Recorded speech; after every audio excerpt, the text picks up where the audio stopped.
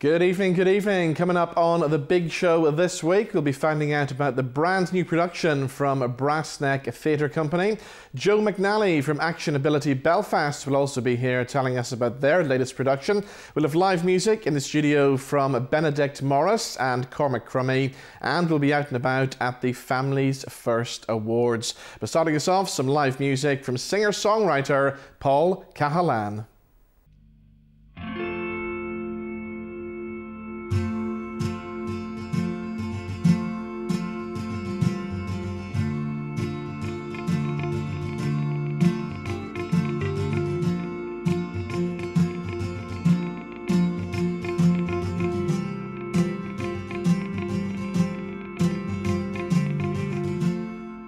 Candlesticks in memories, it always brings me back.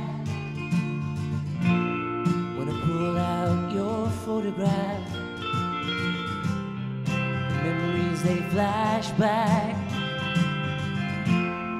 'Cause you were once mine, and now it's in the past. Photographs, they tell the story of how it was then.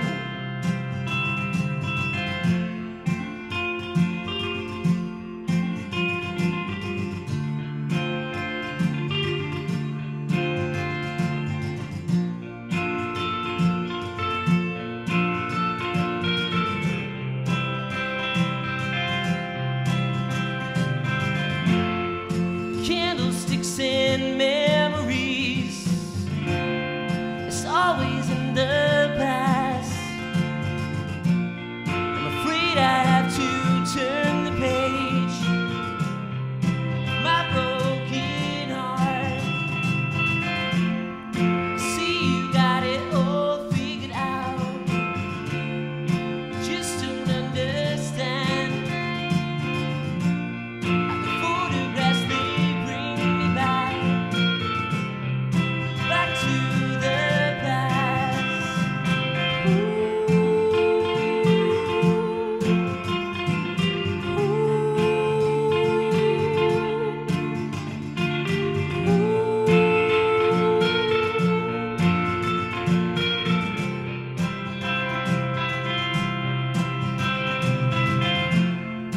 Candlesticks in memories, it's always in the past. Afraid I have to turn the page, my broken heart. See, you got it all figured out, just don't understand. The photographs, they bring me back to the past.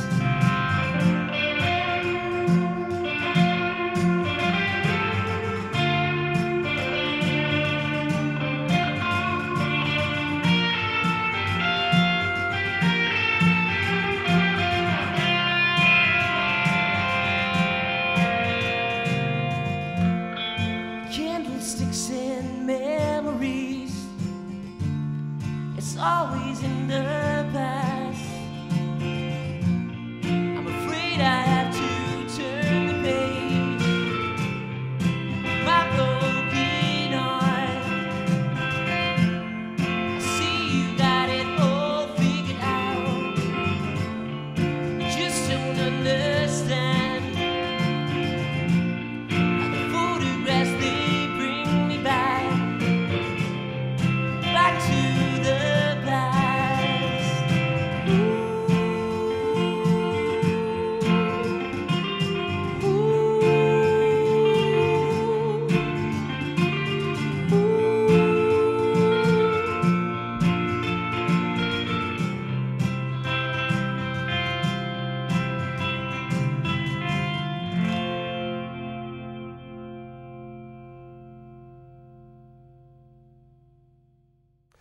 Right, we're going to find out now about the brand new production from Brassneck Theatre Company. It opens in the Mac on the 29th of May and it's called Something in the Air. The two ladies who are starring in the show, Mary Jordan and Rosina Brown, join me now in the studio.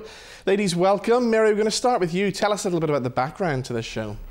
Okay, the background is basically the burning of Bombay Street in West Belfast in 1969, where basically overnight loads of families just lost their homes, and the story begins there.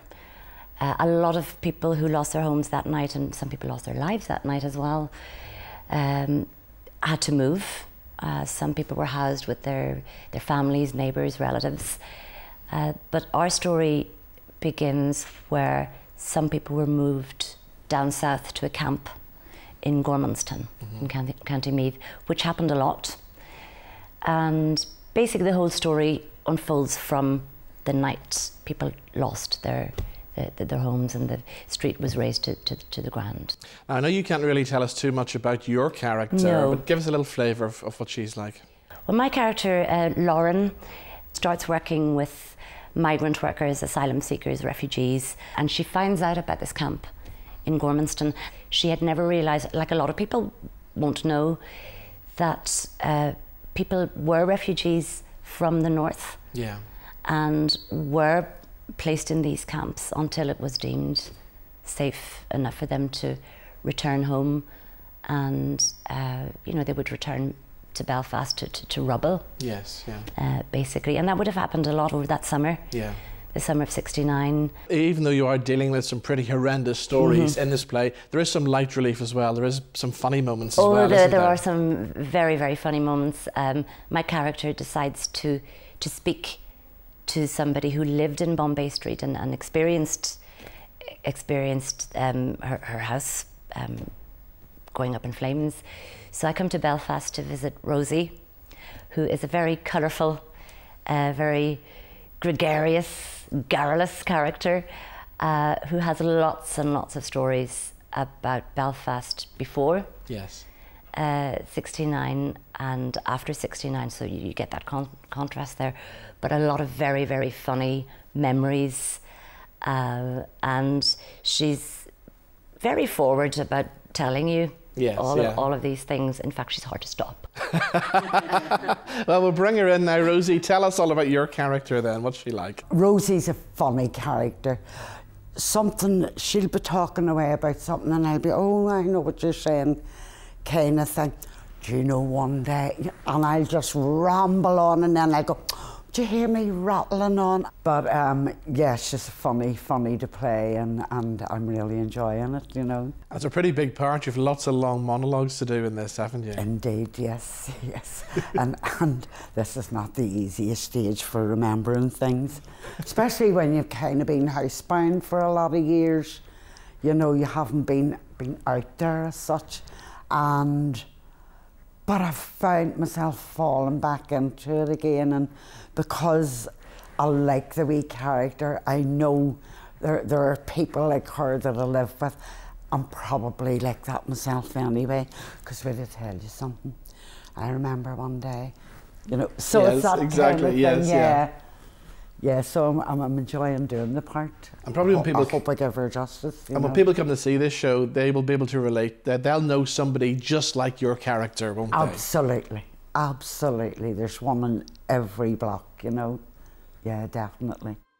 Like the Falls Road and the Shankill Road, both run from the city centre, parallel with one another, just a few hundred yards separating them. Then we would have went over to the Shankill and done got our messages.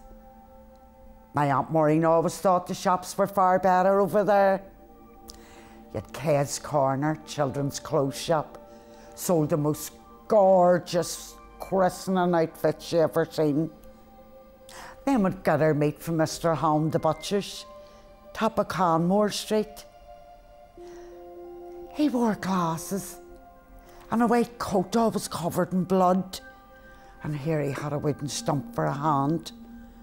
And there I'd be looking at him with this big chopper coming down on the meat. And I often wondered if it wasn't him cut his own hand off with a big knife. Then before I can over home, I'd call into Bene's chip shop and get a pasty supper.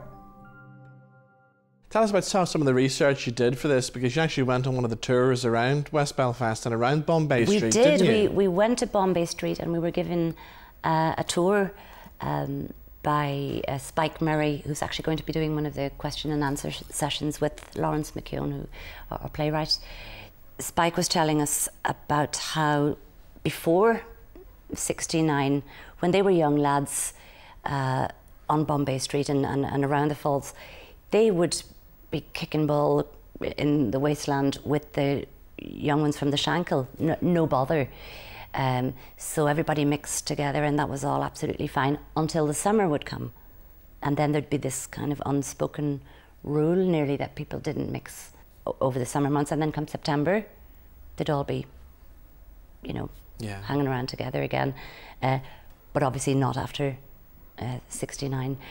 But because then the peace wall went up, and he was explaining how it went up in stages for protection on either side. And what is lovely in the play is that we hear from Rosie's description of the time, again, how it was before the peace walls were up. And I think you do get a sense in the play of what it was like before and then how things changed. Yes, yeah.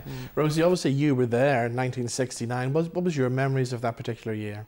While I lived in North Belfast, I don't remember Bombay Street, but I certainly remember all the houses being burned in North Belfast, and my sister was put out of her house on the other side of the Crumlin Road and that. And I could identify totally with everything that happened there. Yeah. Exactly the same feelings. All right. So Rosie and Mary, thank you so much for joining us on the show today. It's a show that I'm looking forward to seeing. 28th of May is the opening date, isn't it? 28th of May at the Mac until the 9th of June.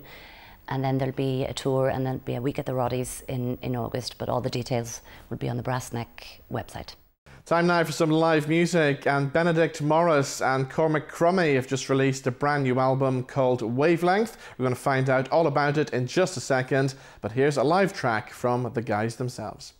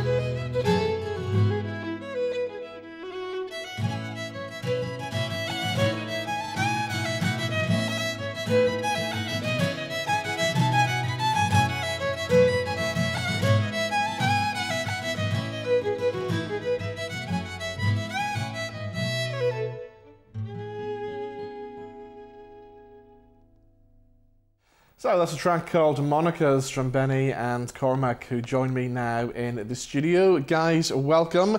Tell us a story behind that song. So that was 3 tunes that we first put together when we met, like 4 years ago. We met at the Cahalane Erin in 2014 in Sligo, and we met through friends, and we just started playing music together at sessions throughout the week. And after that, like, we just enjoyed playing with each other so much that we decided to meet up more regularly. I'd travel to Belfast, Cormac would travel to Glasgow, and we just came up with music, and that was it, really. So since the two of you are based in 2 separate countries, is it difficult to get together and organise time and stuff? It is, yeah. It's a challenge, but I think we're both so committed to this band and to the music that we make that it's no problem to make the time to come over to rehearse, to gig, or to kind of promote ourselves or whatever. So it's good. It is a challenge, but it's good. It's worth it. Yeah. So Cormac, it's taken quite a few years to get the first album out, hasn't it? Why did it take so long? Well, it just from the first time that we met in that house, the first set on the album is the first set that we actually played together. Right. More or less, the last tune was added once Bene had written it. But since then, it was it wasn't something that we wanted to rush. It was something that we wanted to come together organically. So the album is out now, and it's been very well received, hasn't it? Yeah. So we released it in 15th November, and we launched it all across Belfast, Glasgow, Dublin. Yeah, it's been really well received. It must be great for a debut album to sell out venues like Whelan's and stuff like that, yeah? Yeah, it was amazing. I mean, to play venues like the Duncairn and Whelan's itself was magic. They're both lovely, beautiful venues. But to get enough people and to get, for people to come and see our music and to sell out the venue is just it was amazing. Like, the atmosphere for both gigs were incredible, and especially for a hometown gig in Belfast, having so many of our friends and family there, and having just a great night of music. We had Cahalane Murphy, who's the drummer in the band. He was doing support as Homestead with his trio, so it was just a really good atmosphere in the Duncairn, which was lovely. So the album, it's out now. Is there more plans for gigs later on this year? Yeah, we've got a few things over the summer. We're playing a festival in Cahalane for Bene, and we're trying to organise a tour of the UK for the kind of later part of the year. So that's kind of in the works.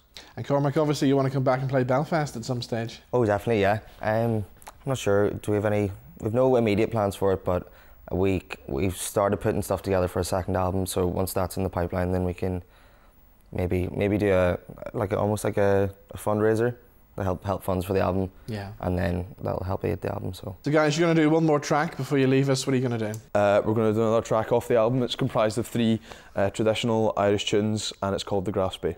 Great stuff. Well, guys, thank you for coming in. So here we go, ladies and gentlemen, one more time. Here's Bene and Cormac live on NVTV.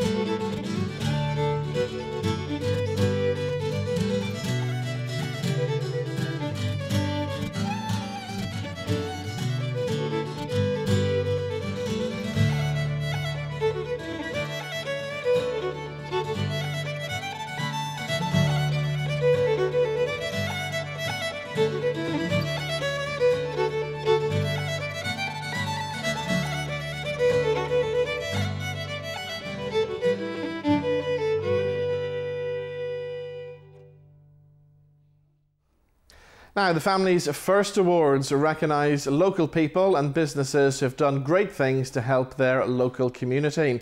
And the family's first awards took place at Titanic Belfast recently, and I was there. Here's what happened.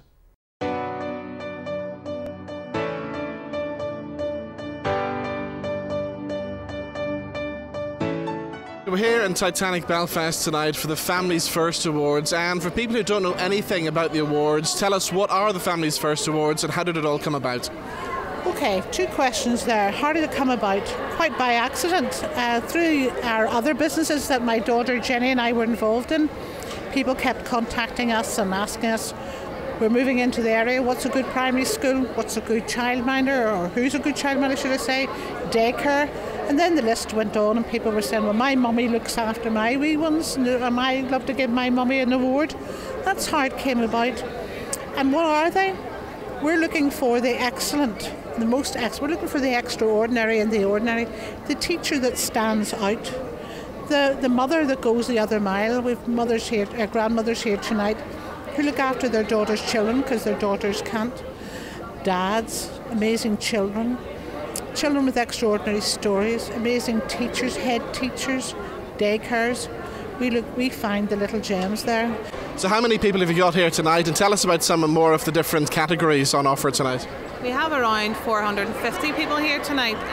Different categories are things like Child of Endeavour, Child Superstar. We have things from primary school teachers right through to Mum of the Year, Dad of the Year, and our new Gold Star Award as well. Down, we found our first family to talk to. I'm going to go to Dad first of all. Tell us your name and where you're from. Hi, my name's Andrew and I'm from Lisburn. Brilliant. So what brings you to the Family's First Awards tonight then? My daughter has been nominated for an award. Which award? Child of Endeavour. Child of Endeavour. So this is her down here. What's your name? Angelina. And you've got a lovely sash on you there. What's all that about? Northern Ireland. Student Face in Northern Ireland in April. All right. So, and what all does that entail then? it's a wee pageant and she's been raising money for two charities, Cancer Focus and Headway East Kent. Brilliant. All right. Well, the best of luck with the awards and have a fabulous evening. Thank you. Tell us a little bit about your company then. Well, Joe Jingles is a music movement company for preschool children, and we work up to like Key Stage 1, and it's very educational. We work with mums classes, parents bring their children along, and also in nurseries and primary 1. And what does it mean to you guys to be nominated for a Family's First Award tonight then? It's brilliant, and actually I'm not the nominee. This girl has been nominated, but I work alongside her. We've been working together for years. It's great.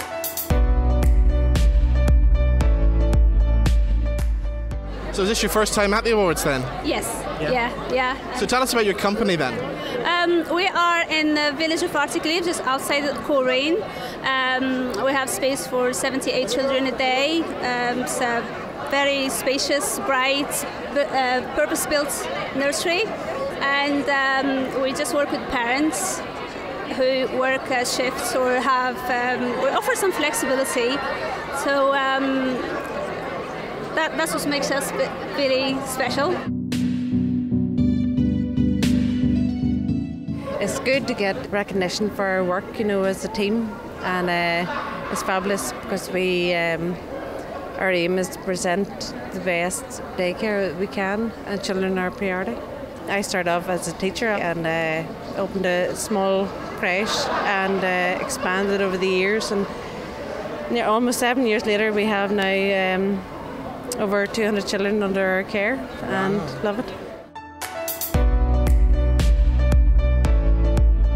We run a group for children up to the age of 18 with any disability at all, an IEP, domestic violence, autism, ADHD, Down syndrome, anything at all where children struggle. We organise days out, events, parent training, everything. Started from a bouncy castle, and now we have a group of fantastic mums who help us out, and without the mums we wouldn't be here, so.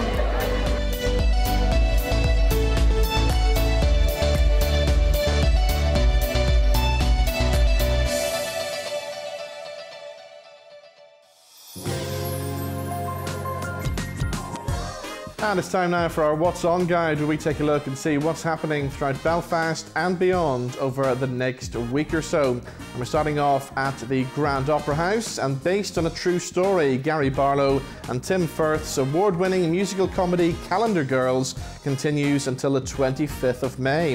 And of course, Calendar Girls is inspired by the true story of a group of ladies who decide to appear nude for the Women's Institute calendar in order to raise funds to buy a settee for their local hospital in memory of one of their husbands.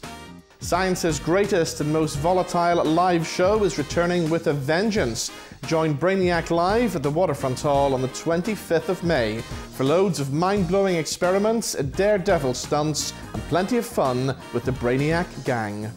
The Elvis Spectacular Show comes to the Island Arts Centre in Lisburn on the 25th of May. And now in its 22nd year, this show really is the ultimate Elvis experience from multi-award-winning European champion Kieran Houlihan, together with his 8-piece live TCB band and the Sweet Sensations.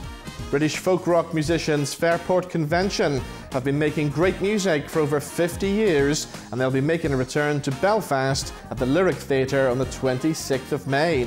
And also joining them on the night will be The Four of Us.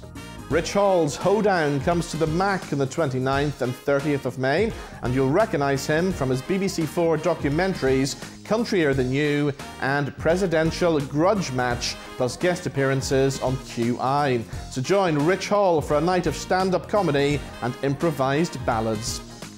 And finally, for now, if you want to catch something in cinemas this weekend, then why not try Rocket Man, starring Taron Egerton.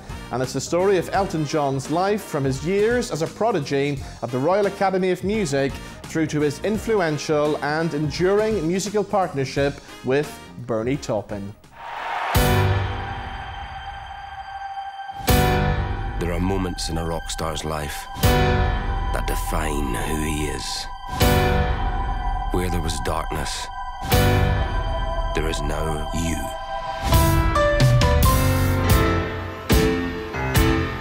And it's going to be a wild ride.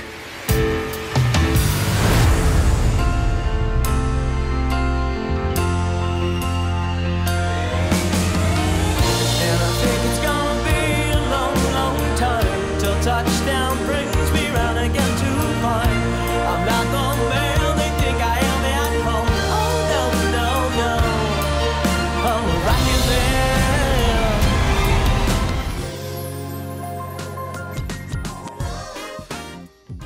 Right, Action Ability Belfast are making a return to the stage at the Grand Opera House this coming June with a brand new show called When Will I Be Famous? We're going to find out all about that and all about the charity itself, because Joe McNally joins me in the studio. Joe, how are you, sir? I'm keeping very well, Robin.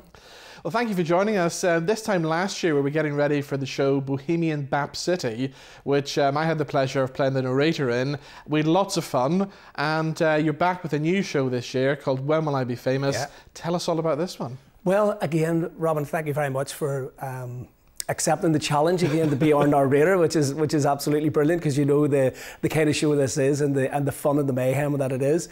Well, we come up with a new idea for the show based on the current boy bands and girl bands and the old boy bands and girl bands from the 90s and the noughties, and we decided, right, some of the music was great, some of the music of the Spice Girls, Girls Aloud, Take That, Boyzone, and right up to date with One Direction, and that's where it is. So we decided to kind of use them kind of songs as the premises for building the story behind the song, the show and the songs. And what we basically do is we use each song as a scene, and we kind of completely re-script what actually happened. So say we go back to 1993 with Boyzone, well, we take that first scene with Boyzone and we make up our own kind of story about it, about whatever song we're doing with it. We, as you know, Robin, what we do is we have our own twist on things. It's comedy, it's fun, it's mayhem, and that's what the whole show is all about. And we have two characters. I don't want to say too much about it because it'll spoil it for the people who come to see it. We have two characters in the show who actually take the cast back in time to each of the years they go back to. So it's an amazing show, very, very funny. It must be a little nerve-wracking because it's not just any old stage you put these shows on. You're in Northern Ireland's premier theatre, the Grand Opera House. Yeah, I think the cast and ourselves have kind of grown into it, and a big thank you to the Grand Opera House for continually supporting us over the years that they have, you know, from our first show there right up to now. This is our 6th show, and the wonderful thing about it is that the guys feel at home there now. Yeah. You know, it's just like this is their stage. They've grown in confidence. I mean, I would say the first show that we did, yeah, there was nerves. We were all very, very nervous. The whole cast, the whole crew. But I think as it's gone on, we have just developed such a bond and such a trust with the guys. It's kind of like the manager who puts his football team out onto the pitch. Yeah. You know, he puts his trust in them, and it's the same with these guys. We know that what we do behind the scenes. They go out, they sell the show. Give us some background on Action Ability. How did it all start? How did it all come about? Well, I'm with Action Ability Belfast now 17 years this year. When I first became employed with Action Ability, the name was Action on Disability. And our new manager, Liz Gracie, came in, and there was a lot of change, and we thought about the name and everything else, and we changed the name to Action Ability Belfast, hence going for the name, concentrate on people's ability rather than the disability, which is what we do. We have various services. We have a floating support service, we have befriending and advocacy, we have a care support, volunteer support. We've everything for people with a disability, and what we try to do is to make people with a disability feel part of their community and build their confidence to become part of the community. We've even had some of our volunteers and some of our service users who have come through our service and are now volunteers, and actually some of them now are working as workers in befriending and various other things. So that's what we're about. We're about working together with people with a disability, helping them reach their goal, bringing them to where they want to go. That's what it's about. Of course, Action Ability is the day job for you as well, but by night time, you're a popular entertainer on the circuit as well, aren't you? I am indeed. I'm a professional musician and a songwriter and producer, and that's another little bit of bits and pieces that I do as well. Yep. So I bring that into the show, so I'm able to bring the musical skills and add that to the show as well. So which is a great help. All right, so give us all the details then. When will I be famous? Comes to the Grand Opera House when? It is on Tuesday, the 25th of June, and you can get your tickets at the Grand Opera House box office. Brilliant. Well, Joe, thank you so much for joining us. And I can't wait to be joining you guys on stage in June. Looking forward to it, Robin. And anybody out there who watches this, come and see the show. You will be amazed. Thank you. So that's all we have time for on the big show this week. A big thank you to all my guests, and once again to play us out this week, something live from Paul Cahalane. See you next week.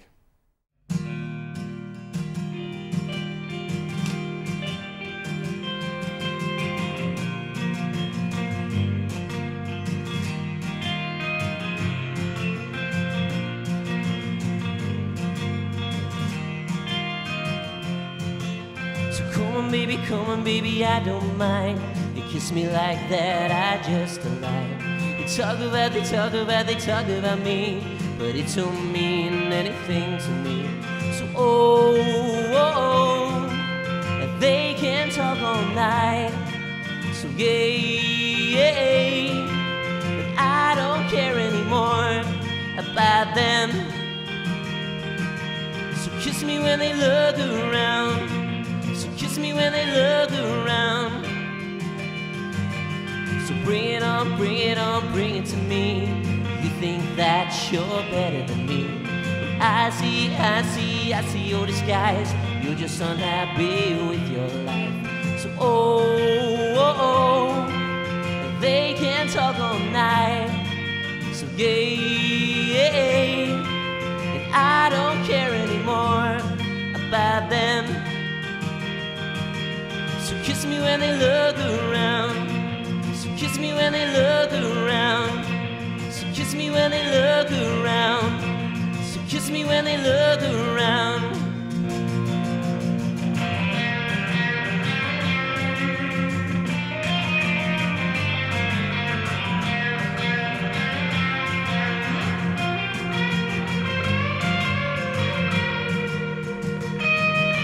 So kiss me when they look around. So kiss me when they look around. So can talk all night. So yeah, and I don't care anymore about them. So kiss me when they look around.